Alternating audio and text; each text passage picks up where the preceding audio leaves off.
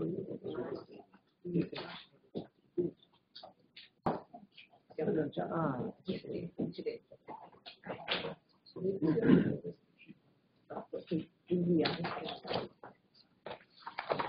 capito.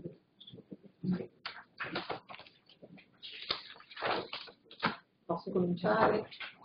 Perfetto. Allora. Eccoci, benvenuti a questa giunta che, salvo guai, è l'ultima prima di una pausa di un paio di settimane estive. Ci sono un sacco di provvedimenti, quindi cominciamo. Allora, pratiche del Presidente. Numero 1, adesione all'iniziativa di interesse regionale promossa dal Comune di Cogorno, ai sensi della legge 21 dell'86 per un importo di 2.200 euro. Numero 2, concessione del patrocinio ed uso del logo della Regione Liguria ad iniziative varie. Così.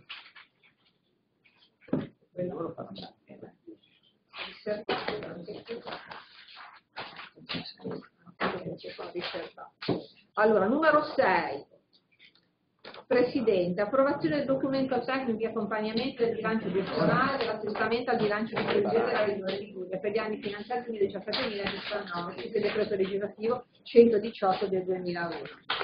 Numero 7, Presidente Assessore Mai, deliberazione 2 del 15 maggio 2017 dell'Assemblea di Distrito regionale per la floricoltura di Sanremo concernente il bilancio di esercizio 2016, determinazioni conseguenti. Numero 8, Presidente Assessore Scagliola, decreto 30.601 del 9 maggio 2017 dell'Arte di Genova concernente il bilancio economico di previsione per l'esercizio 2017, determinazioni conseguenti. Numero 9, Presidente e Vicepresidente, preso atto dell'approvazione del bilancio di esercizio, esiste l'articolo 10 della legge 33 del 2014 dell'asta operativa Siccardi, Derminzoni di Spotorno, Savona. Numero 10, sempre del Presidente, adozione del piano di indicatori e dei risultati attesi per il rendiconto generale dell'amministrazione della Regione Liguria per l'anno finanziario 2016, esiste del decreto legislativo 118 del 2011. Numero 11, approvazione della convenzione con ARPA per l'assolvimento degli obblighi previsti dal decreto legislativo 81 relativamente a prevenzione e protezione, impegno di euro 36.000. Numero 14, se ne sono riservate, accordo tra Regione Liguria e la provincia di Imperia in materia di trasferimento di beni immobili e mobili, ex legge regionale 15 del 2015. Le pratiche del vicepresidente. Numero 15, centri regionali di riferimento per autorizzazioni per cura all'estero, modifica la deliberazione 24 del 2010. Numero 16, giornata regionale di incontro fra cittadini e polizia locale. Sì, due parole per una iniziativa che sicuramente troverà il plauso dei cittadini, perché avvicina la nostra comunità ai corpi di polizia locale. Sapete che noi abbiamo una delega come regione limitata alla formazione, ai percorsi appunto di approfondimento dei temi che devono affrontare i corpi di polizia locale, ma abbiamo anche competenze in materia di attribuzione anche di onorificenze in occasione di azioni importanti sul territorio. E quindi individuare una giornata di festa che sarà il 29 settembre, una giornata regionale di incontro. E la polizia locale sarà posta di fronte a una scelta, Presidente, allora dove andare, e con la consegna formale delle onorificenze sarà effettuata nella sala della trasparenza e con delibera di giunta in qualche modo individuiamo questa occasione.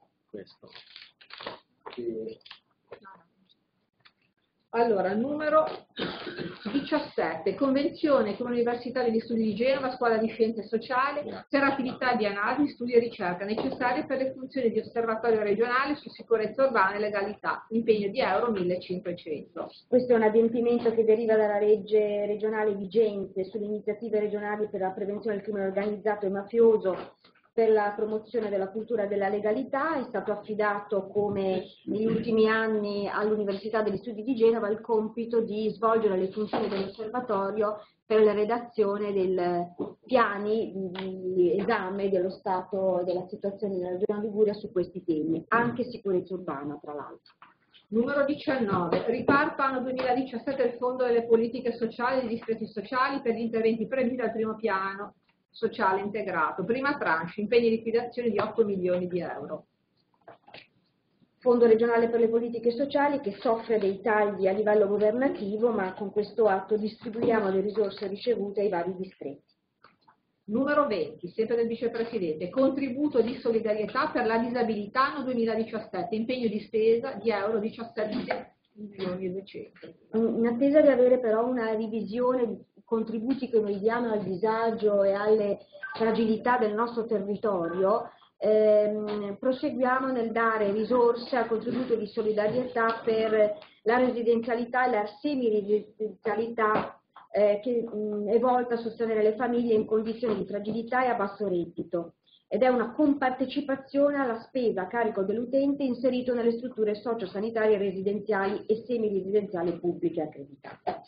È un importo importante, eravamo abituati a destinare ogni anno 19 milioni di euro, quest'anno per una migliore gestione delle risorse, quindi non abbiamo diminuito il numero delle persone beneficiarie, impegniamo un importo pari a 17 milioni 200 mila euro, quindi comunque uno sforzo importante a favore delle famiglie e viene distribuito ai vari distretti sociosanitari. Numero 21, prescrizione e gestione del monitoraggio in continuo della glicemia nei pazienti diabetici, funzioni dialisa.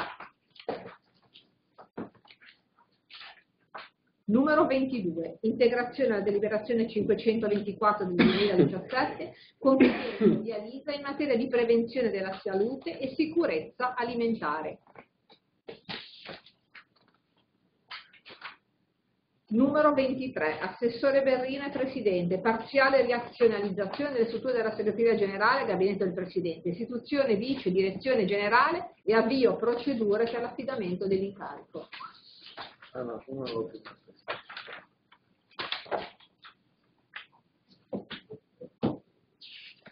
Poi passiamo alla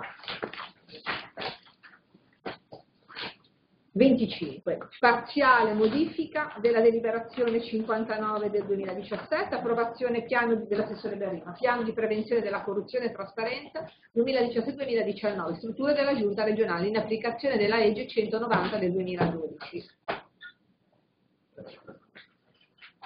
Poi passiamo al numero 27 dell'assessore Berrino. Legge 296 del 2006, progetto di eccellenza turismo attivo, linea 1, sviluppo della rete ciclabile, concessione proroga a Parco Begua con funzionalità di rendicontazione su percorsi su strada al 30 agosto. Un mese di proroga. Sempre dell'assessore Berrino, numero 28, legge regionale 34 del 2016, articolo 8, fondo strategico regionale, concessione di agevolazione alle piccole e medie imprese turistiche, ricettiva alberghiere, per e impegno a favore di FIS di euro 6 milioni. Sono i fondi bandi per il fondo strategico di 6 milioni per le imprese turistiche, abbiamo contratto insieme a Edoardo. Quelli che vanno Sì. a settembre. Sì, Dobbiamo approvare poi il bando. Bando successivamente. Numero 29, assessore Berrino, assessore Giampedrone. Intesa sulle strategie e sulle modalità per il trasporto ferroviario. Passeggeri, trasporto merci, standard qualitativi per l'interscambio modale tra Regione Liguria e RFI SPA. Sì, è il protocollo d'intesa con RFI, è un po' di mesi che ci stiamo lavorando, per noi oggi è pronto, quindi lo sottoscriviamo noi come Regione Liguria, in attesa che poi lo sottoscriva anche RFI. Riguarda sostanzialmente le stazioni, i lavori sulle stazioni. Sempre dell'assessore Berrino, numero 30, approvazione del programma annuale degli interventi per la tutela dei consumatori anno 2017, sensi dell'articolo 6 della legge regionale 6 del 2012, impegno di euro 40.000. Sì, sì. Le pratiche dell'assessore Cavo, numero 31, Legge regionale 31 del 2006, articolo 10,2, approvazione schema di convenzione tra Regione Liguria e il Comune di Portovenere, impegno di spesa di euro 20.000. Sì, per l'evento della piscina naturale che si terrà il 26 agosto. 32. Legge regionale 10 del 2006, articolo 11, contributi soggetti pubblici e privati per eventi di particolare rilievo nell'ambito dell'attività cinematografica, spettacolo dal vivo e cultura per un impegno di spesa di euro 136.650. La tranche di contributo ai grandi eventi. Numero 33. Integrazione invito servizi integrati ferrovie e lo sviluppo di imprese e l'autoimpiego, State e Growth Liguria, POFSE 2014-2020. Sì, è una delibera di giunta con la quale estendiamo per una parte del bando Start and Grow, che è il bando da 3 milioni di euro attivato lo scorso anno di assistenza alle start-up, la possibilità per una delle azioni previste dal bando di avvalersi di incubatori non soltanto pubblici ma anche privati, visto che c'è stata la registrazione di incubatori anche privati a registro libero. Numero 34. Assessore Capo, programmazione dei percorsi triennali di qualifica, di istruzione e formazione professionale, triennio 2018-2021. Sì, questa è la delibera annuale con la quale identifichiamo, scegliamo le qualifiche di corsi triennali da attivare, ovviamente sulla base di un confronto molto preciso con il mercato del lavoro, con gli elementi del mercato del lavoro e anche con gli esiti dei corsi che sono stati avviati. Devo dire che ci sono dati positivi sul grado di successo dei corsi di formazione triennale, perché sono arrivati al 75% di successo tra, diciamo, impiego dei ragazzi usciti dai corsi oppure ripresa di un percorso normale di studio. Comunque è una percentuale molto alta che ci dice che stiamo andando nella linea giusta di programmazione. Abbiamo però fatto alcune modifiche rispetto allo scorso anno, soprattutto sdoppiando alcuni corsi. Sempre dell'assessore Capo, numero 35, trasferimento ad Alfa per un'azione di sistema per l'espletamento del diritto dovere all'istruzione nel sistema di istruzione, informazione professionale e sistema duale, impegno di euro 119.926. Azione per implementare il duale di sostegno alla... Numero 36, il sistema regionale delle professioni, aggiornamento, modifica e riorganizzazione del repertorio regionale delle professioni. Numero 37, legge regionale 40 del 2009, articolo 30 bis, accordo di programma tra Regione Liguria, Comune di Genova, Comune di Savona, Comitato Paralimpico e Comitato Organizzativo Locali Giovani della Gioventù, finalizzato a organizzare la manifestazione sportiva European Para-Youth Games per euro 190.000. C'è l'accordo di programma che seguiamo insieme al Comune di Genova e al Comune di Savona per i Giochi Paralimpici che si terranno il prossimo ottobre, e stanziamo 190.000 euro, anche gli altri due comuni ovviamente concorrono all'iniziativa e credo che la Regione Liguria abbia avuto un ruolo di regia importante per arrivare a questo accordo. Poi le pratiche dell'assessore Gianpedrone, numero 38, approvazione convenzione quadro con l'ISTAV Unige per attività di ricerca indirizzata allo studio, difesa e conservazione dell'ambiente, valutazione della qualità ambientale, gestione e sfruttamento risorse. Bene. Assessore Gianpedrone, numero 39, approvazione accordo tra Regione Liguria e Regione Toscana per il conferimento dei rifiuti urbani, si siede l'articolo 182 del decreto legislativo 152 del 2006, annualità 2017-2018. Sono i soliti accordi che facciamo con le altre regioni per la nostra, purtroppo, emergenza dei rifiuti. Numero 40, programma di cooperazione transfrontaliera Italia-Francia marittimo 2014-2020, progetto strategico Marego, approvazione schema di convenzione con ARPA per importo di 80.440. Bene. 41, sempre dell'assessore Gianpedrone, parco eolico, denominato Popè, Comune Isola del Cantone, Genova, proponente ditta Fera, parere positivo con prescrizioni. Bene. Numero 42, OCDPC, numero 344 del 2016, criteri di assegnazione e contributi per interventi strutturali, rafforzamento, miglioramento sismico di edifici di interesse strategico e opere infrastrutturali di proprietà pubblica, annualità 2015. E questo è il bando che apriamo con i criteri. Noi ogni anno riceviamo una quota dal Dipartimento Nazionale per il consolidamento da rischio sismico di edifici strategici pubblici, quindi sostanzialmente edifici che ospitano o centrali operative comunali piuttosto che sedi di protezione civile distaccate, e evidentemente lo facciamo in edifici pubblici, quindi a volte sono i comuni piuttosto che strutture comunque legate all'attività comunque di protezione civile. Questi sono i criteri per arrivare poi, una volta che ci diranno quanto è la nostra quota quest'anno, a fare una graduatoria e individuare gli interventi da poter finanziare. Le pratiche dell'assessore Mai, numero 43, conferma del contributo regionale a favore dell'associazionismo comunale, annualità 2013, UGR 1135, forme associative comunali, comune di Amelia e Sarzana. Numero 44, approvazione dello schema di convenzione tra Regione Liguria e Università degli Studi di Stato per sviluppo e ricerche sulla fauna selvatica onotermica, ittiche e su risorse elieutiche. Sì, continuiamo la collaborazione con l'Università di Genova, in questo caso il Dipartimento DISTAV. In realtà prima la convenzione era con due dipartimenti diversi, ma abbiamo ritenuto fare un'unica convenzione con il DISTAV perché è quello più rispondente alle nostre necessità per quanto riguarda fauna selvatica, gestione delle risorse ittiche, acquacoltura, pesca professionale e tante altre cose. 45, PSR 2014-2020, sottomisura 4.1, supporto agli investimenti delle aziende agricole, disposizioni per l'attuazione bando approvato con il DGR 546 del 2017. Sì, questa delibera si rende necessaria perché abbiamo aperto il secondo bando sulla sottomisura 4.1 del PSR che riguarda gli investimenti. In realtà non sarebbe possibile con questo secondo bando partecipare per coloro che non hanno ancora concluso gli interventi rispetto alle domande presentate sul primo bando. Effettivamente nessuno ha potuto concludere gli interventi perché, come sappiamo, i vari ritardi che abbiamo accumulato non hanno consentito alle imprese di terminare i lavori. Quindi questa delibera consente anche a coloro, alle aziende che hanno già presentato una domanda sulla misura 4.1 aperta lo scorso anno, anzi a dicembre 2015, di poter ripresentare un altro progetto, un'altra domanda di aiuto su questo bando recentemente, cioè che si apre oggi, che è stato aperto, scusate, il 4 luglio. Scusate.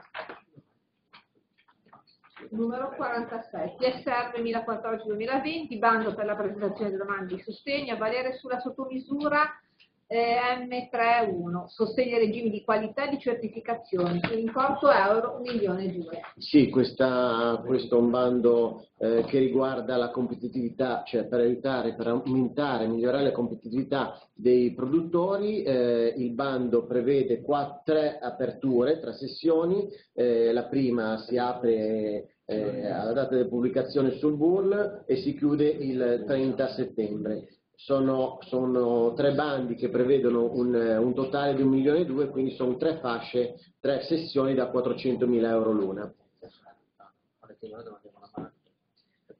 Numero 47, sempre dell'assessore Mai, PSR 2014-2020, misura 16.1, attuazione del bando a DGR 1338 del 2016, incremento delle risorse finanziarie. Sì, questo è un bando che si è già chiuso, c'è stato un discreto interesse sul territorio, quindi abbiamo ritenuto aumentare le risorse messe a bando, che erano quantificate in 200.000 euro, aumentarle di 100.000 euro per portarle a 300, per cercare di dare più risposte a quelle che hanno presentato appunto domande di aiuto.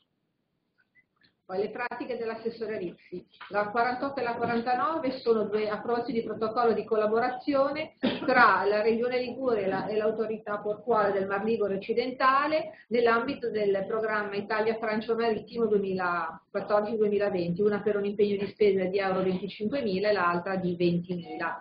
Sì, si tratta di protocolli di collaborazione in funzione di progetti che stiamo portando avanti sull'ambientalizzazione dei porti, nuovi sistemi di carburanti, e quindi sulle progettazioni che vengono fatte e sui bandi che progetti che abbiamo vinto con la progettazione europea riguardante il Francia Marittimo della scorsa edizione che si è presentata. Numero 50. Numero 50, sempre dell'assessore Rixi, protocollo d'intesa per l'istituzione di un gruppo di lavoro per il miglioramento delle condizioni di trasporto merci ferroviari mediante interventi infrastrutturali sulle reti delle regioni del nord-ovest, Liguria, Lombardia, Piemonte e RFI. Sì, delibera in accordo di collaborazione per il sistema, anche questa riguarda forse quella dopo che non me l'hanno sempre sulle progettazioni che stiamo portando avanti, in particolare sugli interventi strutturali sulla rete ferroviaria insieme a Piemonte, Lombardia e Liguria per quanto riguarda la catena logistica delle nostre proprietà. Numero 51, modifica durata della proroga per realizzazione programmi previsti dal bando per la concessione di contributi a fondo perduto a favore dei centri di assistenza tecnica alle imprese, CAT. Sì, questo è, qua stiamo parlando di nuovo di fondo perduto sui CAT che avevamo già preventivato con le Camere di Commercio, sempre sull'assistenza tecnica per quanto riguarda i problemi legativi ai bandi e concessioni sempre legate al tipi di bandi marittimo mangiato.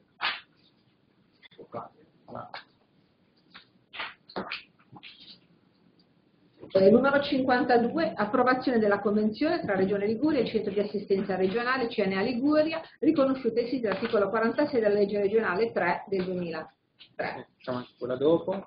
53, sempre approvazione, sempre col Centro di Assistenza Regionale Confartigianato. Sempre come prima, poi c'è il 54 che è ANCI. Invece è lo schema di convenzione con ANCI per programmi di cooperazione territoriale europea, impegno di spesa di euro 140.000. Numero 55, sempre dell'assessore Rixi, strategia ad area prototipale Regione Liguria, Valle dell'Ampia e Tigullio, approvazione schema di convenzione tra Regione Liguria e Comune Capofila. Sì, questa è la secondaria prototipale, quella la prima, anche la Tigullio, e dovremmo essere arrivati in fondo quindi a tutta la trafila e con questo atto insomma sostanzialmente arriviamo in fine sostanzialmente dell'iter per quanto riguarda il riconoscimento. Numero 56, presa d'atto del perfezionamento delle forme giuridiche di costituzione di 5 poli di ricerca e innovazione e individuazione dei soggetti gestori. Questo riguarda invece la ristrutturazione dei poli che è terminata e quindi con questo noi portiamo avanti il primo bando sui poli, che è un bando di 10 milioni di euro per ricerca e innovazione, l'obiettivo è di creare un sistema ligure per l'innovazione sul quale è aperta anche poi una finestra per l'utilizzo degli assegni di ricerca insieme all'assessore Cavo e anche ai dottorati di ricerca. Le pratiche dell'assessore Scaiola, numero 57, deliberazione 1225 del 2016, relativa all'approvazione dell'ente interventi infrastrutturali a favore degli enti locali, territoriali, specificazioni allegati. Sì, questa è la pratica che si riferisce ancora ai fondi ex Pico che il Comune di Savona aveva da questo fondo preso un contributo per il rifacimento dei locali destinati ad ospitare una scuola, però quel progetto era già stato superato perché i fondi li vorrebbero su un'altra scuola, quindi con questo siamo riusciti a mantenergli il contributo e quindi interverranno su un'altra scuola rispetto a quella inizialmente prevista su cui fare appunto questo lavoro di riqualificazione.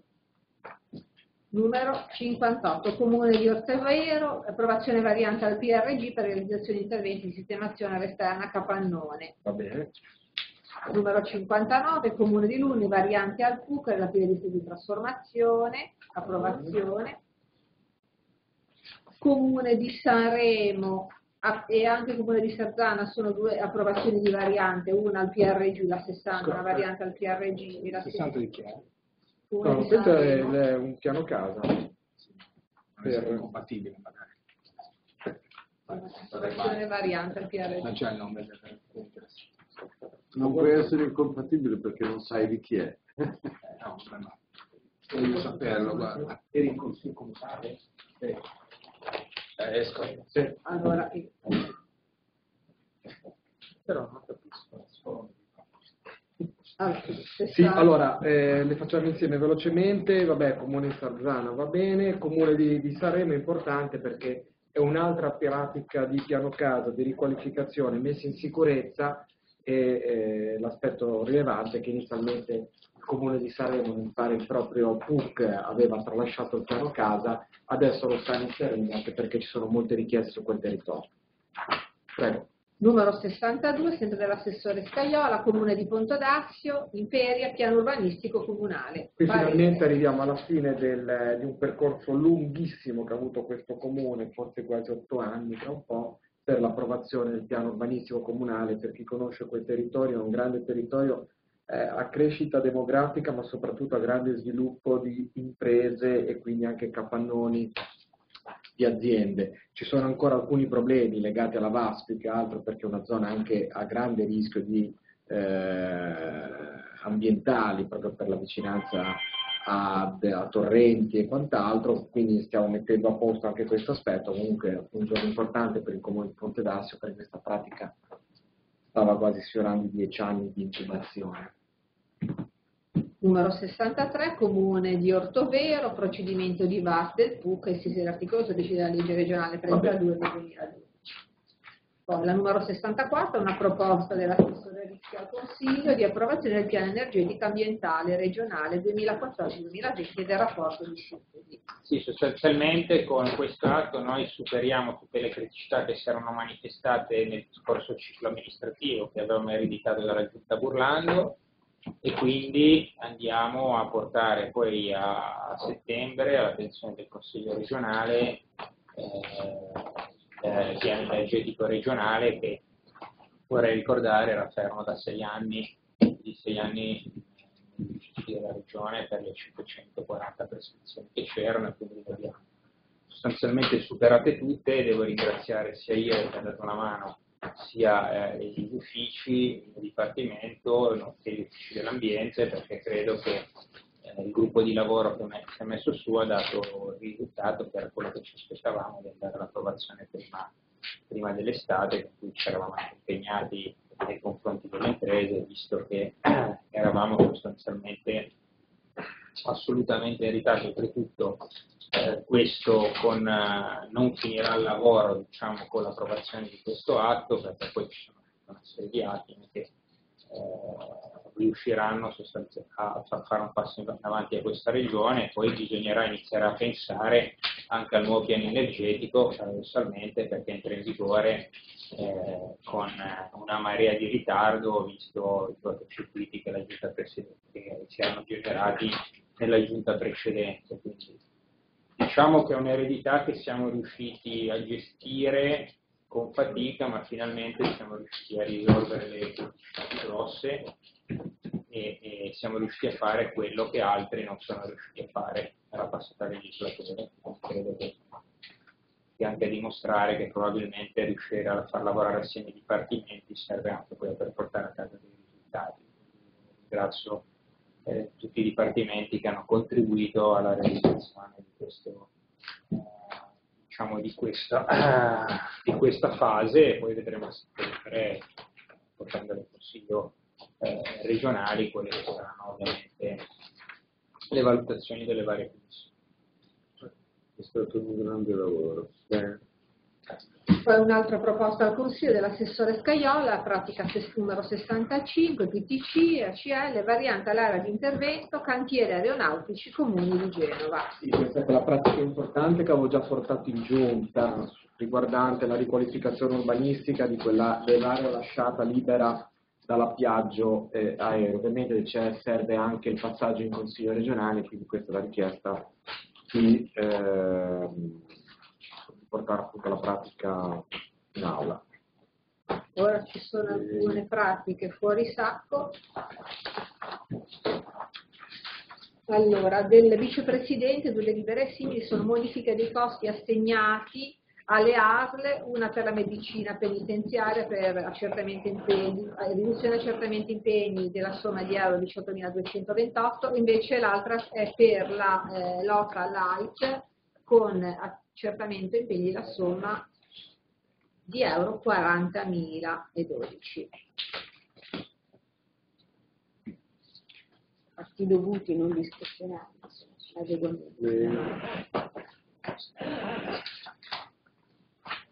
Poi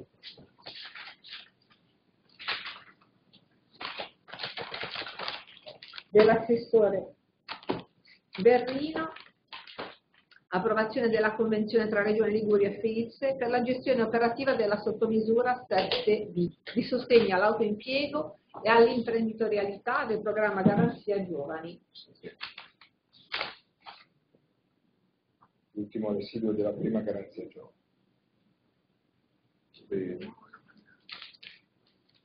Assessore Giampedrone, incarico Adira SPA per adesione di stazione appaltante, direzione lavoro, impegno per lotto della strada provinciale 31, strada della Ripa, impegno di euro 235.902,13 e correzione importi della deliberazione 396 del 2017. L'incarico a dire, ovviamente già nel pacchetto di finanziamento delle accise per partire con i lavori del primo lotto della SP31 della Ripa.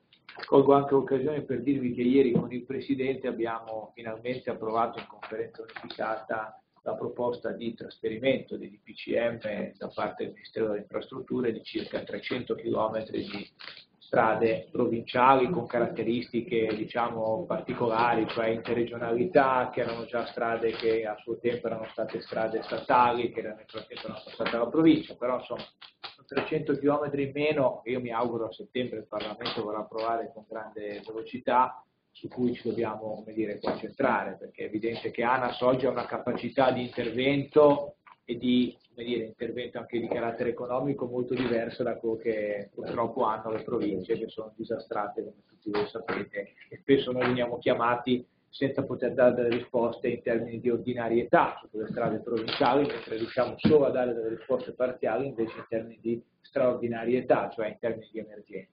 E credo che sia comunque un percorso dove la Liguria è stata capofila, perché a noi che siamo stati i primi insieme alle Marche e con ANAS a far partire questo processo, poi sono, come dire, si sono associate altre 9 regioni, perché ieri abbiamo fatto un'intesa generale che però ha coinvolto 11 regioni che trasferiscono quote di strade provinciali. Il problema rimane evidentemente su tutto il resto, ma comunque ci togliamo un peso che non è da poco.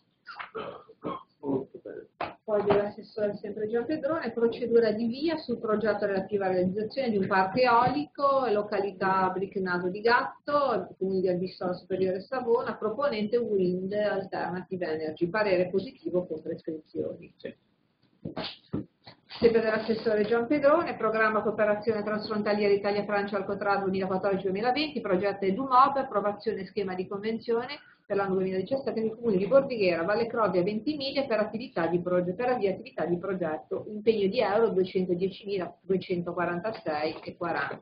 Sì, andiamo, come dire, sempre nella direttiva che è quella di creare questa ciclovia tirrenica, no? E sostanzialmente questo è un pezzo che ci facciamo da soli con il progetto transfrontaliero, abbiamo questa quota che adesso, come dire, allochiamo a questi tre comuni, sostanzialmente questa quota inizia a fare una sorta di, come dire, formazione e educazione ambientale per capire che cosa vuol dire la mobilità sostenibile legata alle ciclovie e iniziamo a, come dire, fare quei passi che ci porteranno alla realizzazione poi delle tratte, cioè progettazione e quant'altro. L'obiettivo è arrivare poi, quando ci sarà il finanziamento del governo, ad avere una quota nostra e una quota, come dire, di intervento nazionale che ci consenta, in un obiettivo più ampio che quello della ciclovia tirrenica, di realizzare almeno, come dire, il completamento della ciclovia ligure, cioè partire da Ventimiglia e arrivare fino a Sarzana. Credo che sia, come dire, un bel, tra quello che già c'è e tra quello che dobbiamo implementare e quello che dobbiamo invece fare di sana pianta, credo che sia un bel obiettivo.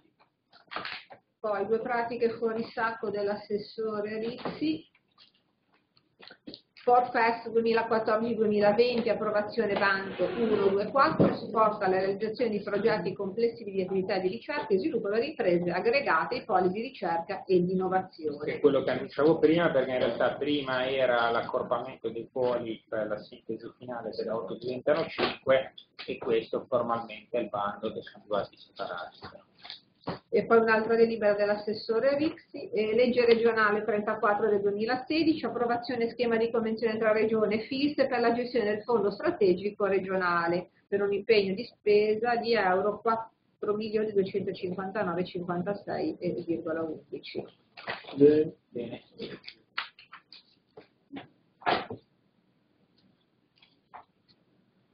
Poi dell'assessore Scaiola, comune di Finale Ligure, variante al PUC, ex articolo 44, legge regionale 36-96, relativa all'introduzione del nuovo ambito agricolo speciale, località Calvisio, procedimento di SUAP. Sì, qui è una richiesta che ci fa il comune di Finale per una variante. Qua parliamo di un'azienda agricola anche abbastanza grande che vuole appunto una approvazione di una variante finalizzata alla realizzazione di parecchi manufatti proprio per ampliare questa azienda turistica di azienda agricola con varie attività che verranno svolte all'interno. C'era una certa urgenza anche per dei tempi dei lavori che stanno portando avanti, quindi l'ho portata anche fuori sacco per dare la possibilità al comune di rilasciare le conseguenti autorizzazioni. Poi abbiamo una proposta al Consiglio del Vicepresidente, piano sociosanitario regionale per il triennio 2017-2019.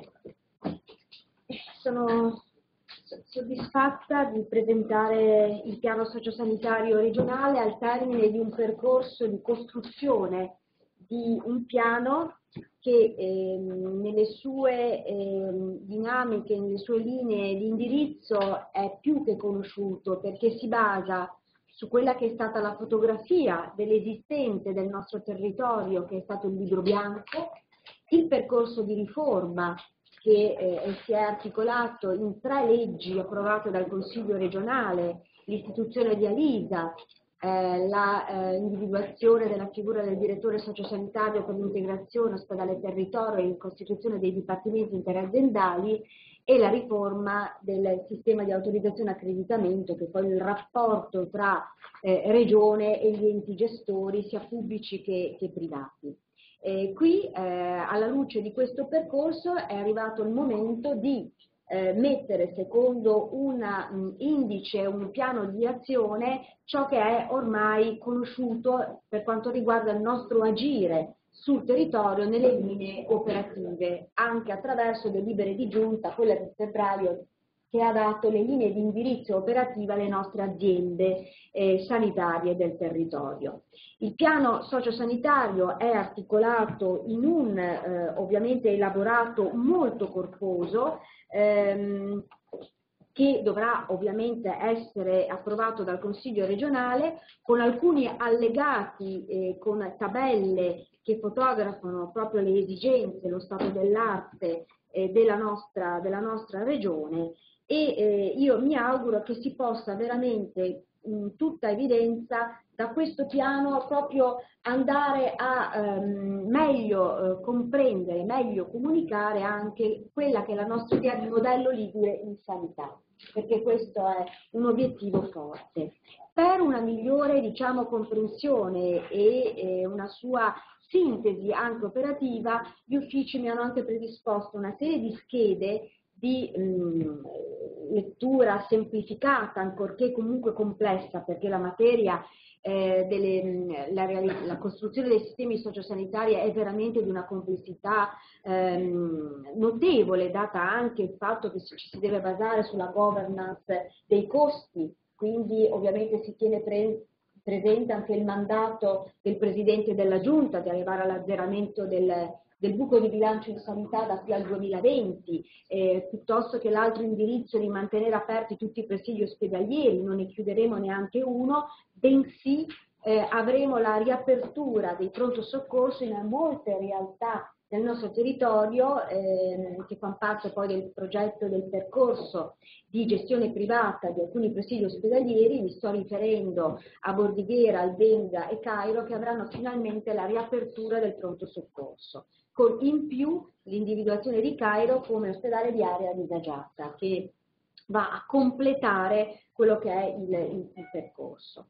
Abbiamo la grande, e questo però è il tema diciamo centrale anche di quello che è l'impulso che io ho ricevuto dal Presidente rispetto alla realizzazione dell'ospedale di Ponente, del quale se ne è parlato per lunghissimi anni, come soprattutto conosciuto a chi ha operato, e mi rivolgo anche a Edoardo Rixi come esponente del territorio di Genova, ben conosce che questo è stato un tema centrale dell'azione politica mai realizzata dai precedenti governi. Abbiamo individuato un percorso che andrà alla realizzazione dell'ospedale di riferimento dell'area del Ponente, che andrà a affiancarsi all'ospedale di riferimento dell'area del Levante, che è il DIA di secondo livello, con la realizzazione del DIA di primo livello nel Ponente genovese, che avrà poi delle sue specificità, ma che sono dettagliate nel piano. Tutto questo non andrà ovviamente, ci tengo a sottolinearlo, a pregiudicare quello che è l'offerta sanitaria dell'area del Ponente genovese, perché l'attuale DEA, l'attuale ospedale Villa Scassi verrà mantenuto il più possibile come punto di riferimento dei bisogni di salute di quell'area che è stata tanto sacrificata negli anni. Senza dimenticare un passaggio sulle case della salute, poi si potrebbe riaprire il dibattito sulle case della salute, però la fotografia esistente è che ci sono state anche aree dimenticate del nostro territorio, mi riferisco alla Val Polcevera, che dovrà trovare una soluzione. Le innovazioni, finalmente una parte dedicata a prevenzione, malattie rare, insomma, veramente da questo strumento che io ritengo sia stato anche corretto presentarlo oggi, perché seppure poi il dibattito in Consiglio regionale, secondo il calendario, e chiedo proprio anche alla collega Cavo, che è la nostra referente, che possa essere calendarizzato per poter avere la discussione poi a ottobre, però avendo poi anche il mese di agosto, che è un mese di tranquillità, di serenità, licenziare oggi il testo è una manifestazione di assoluta trasparenza rispetto ad una lettura di un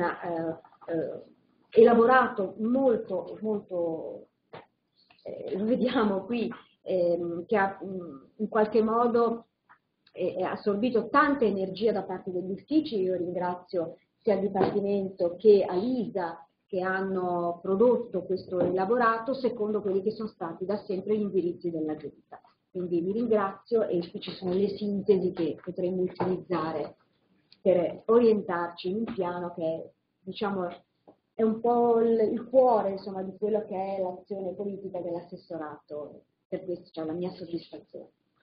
Molto bene. Poi un argomento a firma congiunta, Presidente e Assessore Berrino, nuova sede ufficio turismo in Sanremo. Rispondo io. Anche perché non sono il L'attuale ufficio turismo di Sanremo è posizionato dentro una proprietà della provincia che è Villa Nobel, che per problemi strutturali deve essere liberata, e quindi dobbiamo trovare una nuova sistemazione a queste 9 persone che lavorano a Sanremo in questa struttura. A Sanremo noi abbiamo una porzione di edificio in proprietà che è l'ex sede della TP, che è molto grande, 800 metri quadrati, di cui una parte è già stata oggetto di una proposta di acquisto da parte di un privato ed è in attesa di verifica da parte di arte della congruità dell'offerta, e nell'altra parte rimanente potrebbero essere posizionate queste 9 persone, tra l'altro in una posizione che storicamente Sanremo ha sempre visto l'ufficio turismo. Il Comune di Sanremo l'anno scorso ci ha offerto di posizionarle dentro il Palafiori, nel loro ufficio informazioni, ma con una serie di richieste da parte del nostro personale che l'anno scorso ci avevano portato a dire di no, perché non erano compatibili le attività che il Comune di Sanremo ci richiedeva poterle far fare al personale nostro, perché fanno tutto un altro genere di lavoro. Quindi la proposta in oggi è quella di posizionarli o all'interno della porzione non oggetto di proposta d'acquisto, oppure di trovare a Sanremo, se non si raggiunge l'accordo col comune, un ufficio però in locazione passiva che comunque graverebbe sul bilancio della regione. Quindi la proposta migliore sarebbe quella di posizionarli nella parte che non interessa ai privati dell'ex azienda di soggiorno. Proviamo. Giusto? Ragionato bene. Ok. Opzione A. Io ho finito come pranzo. Dove si trova? Bene, signori, Anche la chiesa. chi va buone vacanze. Ci sono riservate? Sì. Marco, io ho chiamato Imperia. L'ha detto. Dice che chi ha fatto la pratica era il prossimo alla pensione. E poi staccare per favore, grazie. Sei ancora? Grazie.